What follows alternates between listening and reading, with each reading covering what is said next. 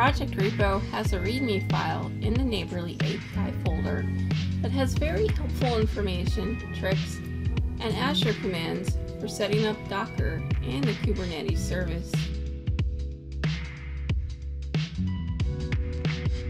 We will work with a YAML file for deploying our Azure Function app to our Kubernetes service.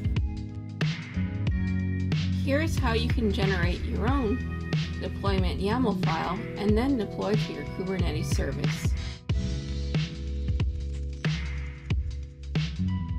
Here is another example of deploying a Docker image from our container registry straight to the Kubernetes service. Let's test out our Azure functions.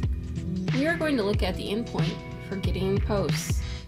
Data from our database is returned in JSON format.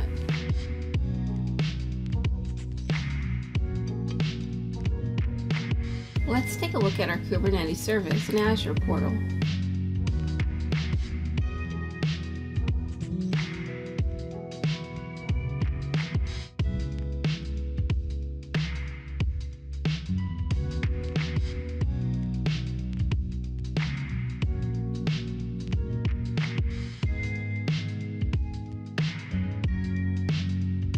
Here is how to access the Function app service that we just deployed from our Kubernetes service.